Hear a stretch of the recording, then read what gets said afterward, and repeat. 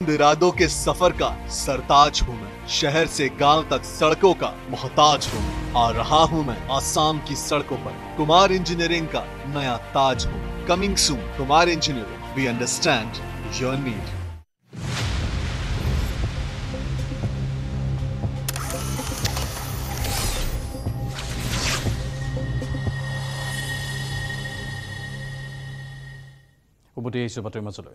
কাকপথাৰ হিন্দী বিদ্যালয়ত আজব কাণ্ড, শিক্ষকে আক্ৰমণ কৰিলে অভিভাৱকক। পাঠদান হৈ থকাৰ সময়ত শিক্ষকক চহৰত ঘূৰি ফুৰা সন্দৰ্ভত প্ৰশ্ন কৰাক লৈ হতাহতি। খৰ্গহস্ত হৈ ববন সিং নামৰ অভিভাৱকজনক গতিয়াই আজৰি লৈ মোবাইল। শিক্ষক দিলীপ সিং আৰু মুজাহিদ হুছেইনৰ বিৰুদ্ধে অভিযোগ। পূৰ্বেও দিলীপ সিঙৰ বিৰুদ্ধে অভিভাৱকক বেয়া ব্যৱহাৰ কৰাৰ বাবে অভিযোগ পত্ৰ দিছিল জিলা আয়ুক্তৰ জৰিয়তে। আনহাতে বিদ্যালয়খনৰ প্ৰধান ৰামপতি সিং, মুজাহিদ দিলীপ সিঙৰ বিৰুদ্ধে বহুকেইটা দুৰ্নীতিৰো অভিযোগ অভিভাৱকৰ। ছাত্ৰ ছাত্ৰীৰ ইউনিফৰ্ম, মধ্যাহ্ন ভোজন আদিত দুৰ্নীতি কৰাৰ অভিযোগ অভিভাৱকৰ। প্ৰধান শিক্ষকৰ বিৰুদ্ধে ছেপ্টেম্বৰ মাহৰ 20 তাৰিখৰ পৰা অক্টোবৰ মাহৰ 6 তাৰিখলৈ মধ্যাহ্ন ভোজন নিদিয়াৰো অভিযোগ উত্থাপন হৈছে। ইফালে 3 মাহৰ আগতেই বিদ্যালয়খনৰ পৰিচালনা সমিতিয়ে কৰিছে সমূহীয়া পদত্যাগ। এতিয়া শিক্ষকে অভিভাৱকক প্ৰহাৰ কৰাৰ ঘটনাত তীব্ৰ প্ৰতিক্ৰিয়া কাকপথাৰ অঞ্চলত। এই ঘটনাক গৰিহণা দি উচিত তদন্তৰ দাবী তিনিচুকীয়া জিলা ছাত্ৰ সন্থাৰ।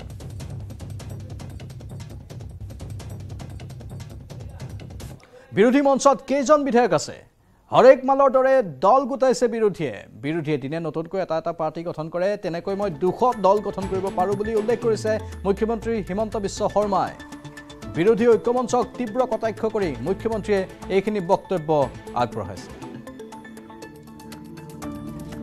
নম্ৰতাৰে কৈছোঁ, এটা আৰজেডি দল যদি অসমত বিৰোধী ঐক্যমঞ্চৰ সদস্য হয় আৰু নাম্বাৰটো বাঢ়ি লৈ গৈ থাকে, তেতিয়াহ'লে আমাক কামটো দিলে মইতো গাঁৱৰ হৰেক মাল যিমান আছে, যত পৃথিৱীত দল আছে, চবক একত্ৰিত কৰি ল'ম, কৰি ক'ম যে আমাৰ 200 দলীয়া মৰ্চা। যদি CPM এটা পাৰ্টি, সন্মান জনাব লাগিব। CPI এটা পাৰ্টি, এইটো সন্মান জনাব লাগিব। ৰাইজৰ দল বা জাতীয় পৰিষদ এটা পাৰ্টি, কংগ্ৰেছ এটা পাৰ্টি। কিন্তু ডেইলি গধূলি যদি এটা নতুন পাৰ্টি আৱিষ্কাৰ কৰি কৈ দিয়ে আজিৰ পৰা আমি 13 হৈ গ'লোঁ, 14 হৈ গ'লোঁ, 15 হৈ গ'লোঁ, আপুনি কি কৰিব পাৰে? সেইটোতো আৰু আপোনালোকে ভাল পাই লিখি দিব, খালি এতিয়া আনলাকি 13 হৈ আছে, এটা যোগ কৰি ল'লে ভাল সোনকালে। নহ'লে মই যিটো কৈ আছোঁ 11:30 আৰু এটা বাকী আছে, সেই আৰু এটাও নোহোৱা হৈ যাব। বাকীটো আছে আৰু এটা যোনে যি কৰে কৰি থাকক।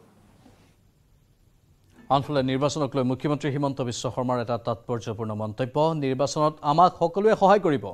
BPF, UPPL, কংগ্ৰেছ সকলোৱে সহায় কৰিব বুলি মন্তব্য কৰি নিৰ্বাচনত কাৰ পৰা কেনেদৰে সহায় ল'ব লাগে মই জানো বুলি প্ৰকাশ কৰিছে মুখ্যমন্ত্ৰী হিমন্ত বিশ্ব শৰ্মাই। যথেষ্ট তাৎপৰ্যপূৰ্ণ মন্তব্য এয়া মুখ্যমন্ত্ৰীগৰাকীৰ। কংগ্ৰেছৰ নামো তেওঁ লৈছে। UPPL, BPF আৰু কংগ্ৰেছ সকলোৱে সহায় কৰিব বুলি কৈছে মুখ্যমন্ত্ৰীয়ে। এটো সহায় য'ত লাগে কৰিয়ে থাকে। মই কেনেকৈ কাৰ পৰা সহায় উলিয়াব লাগে এইটো মই জানো। ইলেকশ্যনত চবেই সহায় কৰি দিব, কংগ্ৰেছেও কৰিব, BPFও কৰিব, UPPLও কৰিব। ইনডাইৰেক্টলি মই চবৰ পৰা সহায় লৈ ল'ম। সহায় লোৱাটো একো ভুল নাই। আৰু হাগ্ৰামা মহিলাইতো আমাক ৰাজ্যসভা ইলেকশ্যনতো সহায় কৰিছে। কিন্তু প্ৰমোদ বড়োক এৰাৰ কথাটো নহয়, BJPয়ে কাকো নেৰে। আমিতো BPFকো এৰা নাছিলোঁ, তেওঁলোকহে আঁতৰি গৈছিল, আমিতো এৰা নাই। আনকি আপোনালোকে দেখিব যে আমাৰ বিৰুদ্ধে প্ৰতিদ্বন্দ্বিতা কৰাৰ পিছতো প্ৰমীলাৰাণী ব্ৰহ্ম কেণ্ডিডেট আছে মহাজোঁট, কংগ্ৰেছ, UDF আৰু UPPLৰ। মন্ত্ৰী আছে BJP চৰকাৰ। আপোনালোকে মনত ৰাখি পেলাব যে চন্দন ব্ৰহ্ম কণ্টেষ্ট কৰি আছে কংগ্ৰেছৰ লগত, ইলেকশ্যন কেম্পেইন কৰি আছে কংগ্ৰেছৰ লগত, কিন্তু মন্ত্ৰী হৈ আছে BJP গভৰ্ণমেণ্টত। আমি এবাৰো তেওঁলোকক কোৱা নাই যে আপোনালোকে ৰিজাইন দি দিয়ক। BJPটো কোনো বিৰোধী নাই, UPPL আৰু BPFৰ মাজত বিৰোধিতা আছে। আমাৰ লগত কি আছে? আমিতো সৰুকৈহে, তেওঁলোকৰ CM হ'ব, আমি EM কেইটাহে হ'ব লাগে। গতিকে আমি ঠিক আছোঁ, আমাৰ লগত ক'তো বিৰোধিতা নাই কাৰো লগত। ভাৰতৰ গৌৰৱ গোটেই বিশ্বতেই ইয়াৰ সন্মান। ষ্ট্ৰং মানে মাইথান ষ্টীল। ITU का सरताज हूँ मैं, शहर से गांव तक सड़कों का मोहताज हूँ। आ रहा हूँ मैं आसाम की सड़कों पर, कुमार इंजीनियरिंग का नया ताज हूँ। Coming soon, Kumar engineering, we understand your need.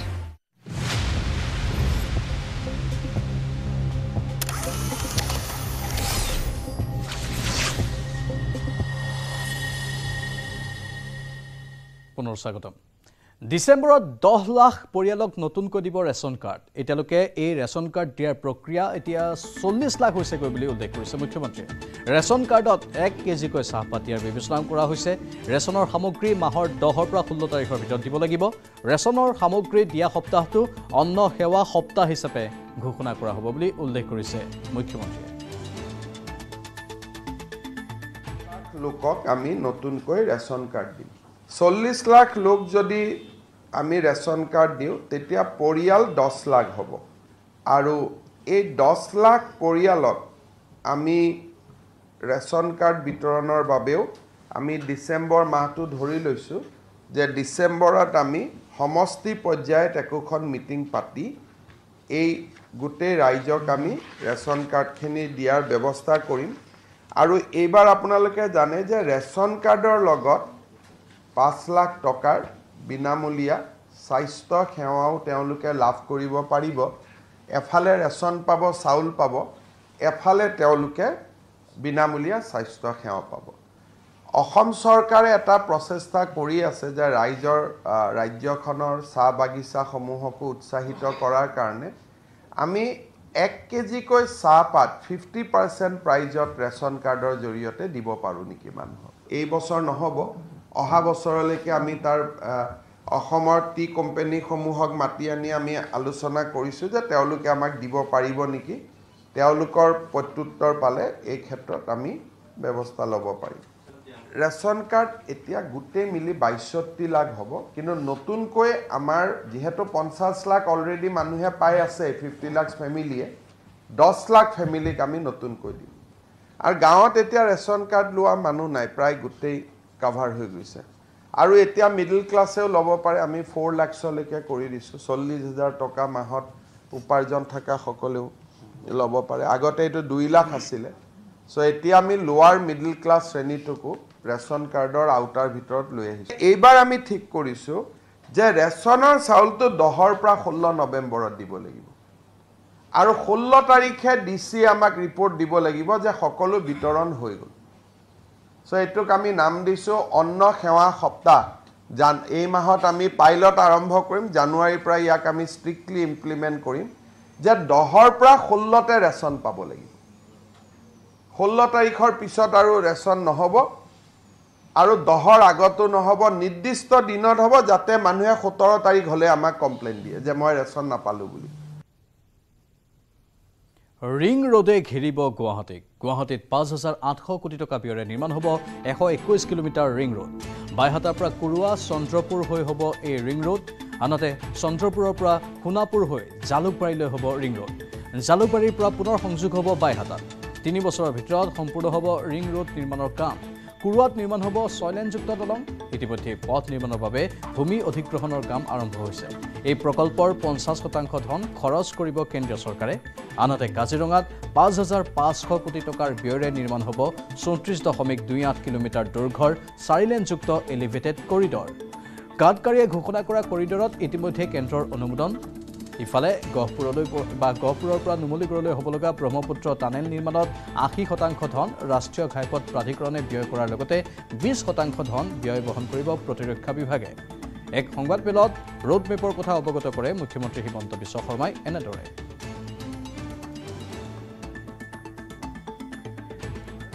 চাৰিআলিৰ পৰা আমাৰ কেশপুৰলৈকে আমি 4 লেনিং কাম কৰিম কিন্তু ইয়াত ডাঙৰ এটা এডভান্টেজ হ'ব কি যে ইয়াত আমি 5টা বাইপাছ কৰিম বাইহাটা চাৰিআলি বাইপাছ হ'ব চিপাজাৰ বাইপাছ হ'ব খাৰুপেটিয়া বাইপাছ হ'ব ঢেকিয়াজুলি বাইপাছ হ'ব আৰু এক্সিস্টিং যিটো ৰাস্তা সেইখিনি ৰাস্তা থাকিবই লগত এটা প্যাৰেলেলি আমি বাইপাছো বনাই ৰাখিম যাতে 4 লেনটোৰ লগে লগে বৰ্তমানৰ যিটো 2 লেন আৰু বাইপাছ 4 লেন তাতে আমাৰ যাতে 6 লেন ধৰণৰ এটা কনসেপ্ট হৈ যায় এটলিষ্ট কনজাস্টেড টাউনখিনি খাৰুপেটিয়া বাইবিলাকত যাতে আমি মানুহক ঘৰ বাতি বিশেষকৈ বহুত কমাৰ্চিয়েল এষ্টাব্লিশমেন্ট আছে গতিকে কমাৰ্চিয়েল এষ্টাব্লিশমেন্ট যাতে একুয়াৰ কৰিব নালাগে সেই কাৰণে আমি এক্সিস্টিং ৰাস্তাটো দিগদাৰি নকৰি আমি বাইপাছ বনাব খুজিছোঁ কিন্তু কিবা কাৰণত যদি চিপাজাৰ বা খাৰুপেটীয়া ৰাইজে কয় যে নহয় আমি মাটি এৰি দিম বাইপাছ বনাব নালাগে তেতিয়া বেলেগ কথা আৰু ইয়াৰ পাৰ্ট হিচাপে অলৰেডি মঙ্গলদৈ বাইপাছ বনোৱাৰ কাম আৰম্ভ হৈছে এই গোটেই 4 লেনিঙৰ পথছোৱাত আমাৰ 5খন ফ্লাইঅভাৰো হ'ব এই গোটেই এৰিয়াটো ৰৌতা ওৰাং চিৰাজুলি তেজপুৰ মেডিকেল কলেজ এই এৰিয়াবিলাকত ফ্লাইঅভাৰ বনোৱা হ'ব যাতে এক্সিষ্টিং অহা যোৱা কৰোঁতে মানুহৰ সমস্যা নাথাকে এইটো হ'ল আমাৰ প্ৰপ'জ কামাখ্যা ৰূপৱে কামাখ্যা ৰেল ষ্টেচনটো আছে এইখিনি জাগা আগুৱাই গৈ এইটো মালিগাঁও ইয়াত কামাখ্যা ৰেলৱে ষ্টেচনটো আছে যিসকলে কামাখ্যা দৰ্শনৰ বাবে ৰেলত আহিব ৰেলৱে ষ্টেচনৰ পৰা তেওঁলোকে ডাইৰেক্টলি কামাখ্যা মন্দিৰলৈকে উঠি যাব আৰু এই প্ৰজেক্টটো 116 কোটি টকাত এইটো এপ্ৰুভ কৰা হৈছে গহপুৰৰ মাজত যিটো আমাৰ টানেল আছে এই টানেলটো ঠিক গহপুৰত 52 নম্বৰ ৰাষ্ট্ৰীয় পথ আৰু নুমলীগড়ৰ 37 নম্বৰ ৰাষ্ট্ৰীয় পথক সংযোজিত কৰিব ইয়াৰ ফলত কি হ'ব নুমলীগড় আৰু গহপুৰৰ দূৰত্ব 220 কিলোমিটাৰৰ পৰা it will reduce two 35 kilometre তাৰ কাৰণে 20% ইয়াতে খৰচ ব্যয় কৰিব ভাৰত চৰকাৰৰ মিনিষ্ট্ৰী অফ ডিফেন্সে আৰু 80% কষ্ট will be born by the national highway authority or the ministry of road transport এইটো প্ৰজেক্টটো এতিয়া এপ্ৰুভেল হৈ গৈছে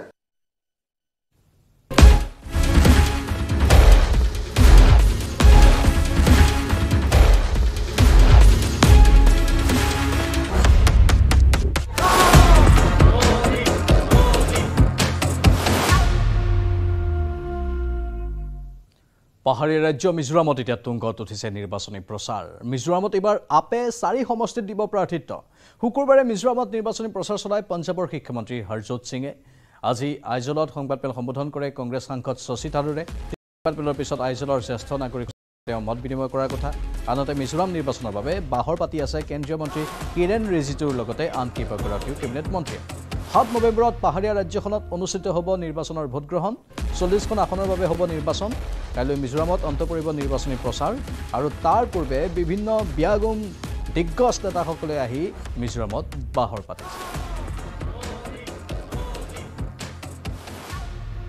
বহুতৰে প্ৰতিক্ৰিয়া আহি আছে ইতিমধ্যে আমি কৈছো যে মিজোৰামৰ নিৰ্বাচন আগন্তুক 2024 চনৰ লোকসভা নিৰ্বাচনৰ আগে অন্যতম এক নিৰ্বাচন হিচাপে ইয়াকো বিবেচনা কৰা হৈছে আৰু যেটো প্ৰতিটো ৰাজনৈতিক দলে নিজৰ শক্তি প্ৰদৰ্শন কৰিছে আৰু তেওঁলোকৰ যিসকল অনুৰাগী আছে বা যিসকল তেওঁলোকৰ সদস্য আছে সদস্যসকলৰ মাজতো ব্যাপক আনন্দ ইয়াৰ দৃশ্য দেখুৱাইছো আমি বিভিন্ন প্ৰান্তত কেনেধৰণে ভোটাৰ ৰাইজৰ মাজত উৎসুকতাও বৃদ্ধি পাইছে আৰু নিৰ্বাচনী প্ৰচাৰ সভাতো বহুতে অংশগ্ৰহণ কৰিছে আম আদমি পাৰ্টিও এবাৰ যেটো মিজোৰামত নিজৰ প্ৰাৰ্থী থিয় কৰাইছে 4 গৰাকী প্ৰাৰ্থী তেওঁলোকে প্ৰক্ষেপ কৰিছে লগতে কংগ্ৰেছ দলৰ প্ৰাৰ্থী আছে জেডপিএম শাসকীয় দলটোৱে বিশেষভাৱে এইবাৰ আকৌ পুনৰ নিৰ্বাচনত জয়ী হ'ম বুলি দাবী কৰিছে